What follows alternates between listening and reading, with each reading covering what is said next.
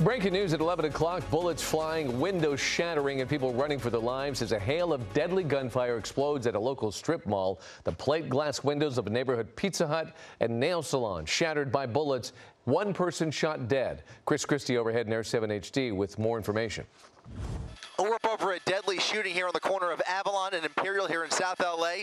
You can see a major homicide investigation underway. One person has been killed, another person loaded into an ambulance moments ago, and multiple businesses damaged as a result of all of that gunfire. You see the front window of that Pizza Hut, a neighboring nail salon blown out as well, and lots of bullet casings lining this parking lot. Again, LAPD has a major homicide investigation on their hands. From Air 7 HD, I'm Chris Christie, ABC 7 Eyewitness News.